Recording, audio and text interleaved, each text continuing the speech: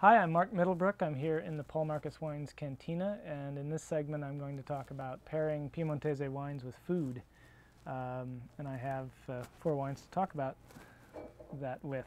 I drink a lot of Roero Arnese, this white wine from Piemonte. There are others like Gavi that are equally good, but and I found this is a great aperitif. It goes well with all kinds of antipasti, first course type things, particularly well with anchovies. There's a Piemontese cuisine uses a lot of anchovy, and it's a pretty tricky thing to pair with most wines, but Arnese does the job quite handily. It's also a wonderful wine with all kinds of fish, including raw fish. I ate at a restaurant in Roero once, and they served several courses of raw fish, and the Arnese combination with that was brilliant. So this would be a fun wine to take to the sushi bar and see how it goes with those sorts of things. Now moving to the reds, we've got Barbera, Dolcetto, and Nebbiolo, the 3 most important red grape varieties in Piemonte.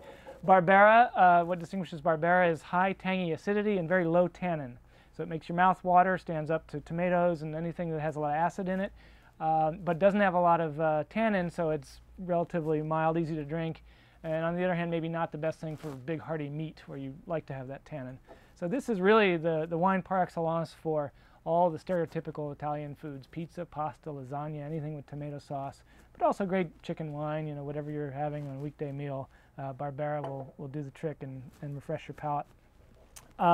Dolcetto is another wonderful everyday wine from Piemonte, and what distinguishes it besides the flavor from Barbera is that it's got moderate acidity, but a little bit of tannin, a little bit of grip, a little bit of that bitey character. Not too much, though. It's not really intensely tannic. But because of that tannin, which binds well with protein, I like to have it with foods that have a little bit of protein in them. Cheese, certainly, but also things like salami, anything that's a little bit meaty. Dolcetto makes a really fine accompaniment for. And finally, Nebbiolo, whether it's a Nebbiolo d'Alba, such as this one, or a Barolo, Barbaresco, Roero, any of the great Nebbiolos. Nebbiolo, unlike Barbera and Dolcetto, really has pretty pronounced tannins. They can be tamed a little bit in the winemaking process, but the grape naturally lends a lot of tannin to the wine. So generally they're aged a little bit longer, and I often like to drink them with foods that can stand up to tannin, and that generally means meat. In Piemonte, they like to take meat and braise the hell out of it in red wine for a long time, and that's a wonderful combination for Nebbiolo.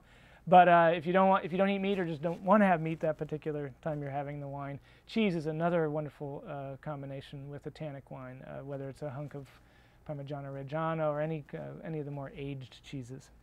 So get yourself some Piemontese wines and have some great meals.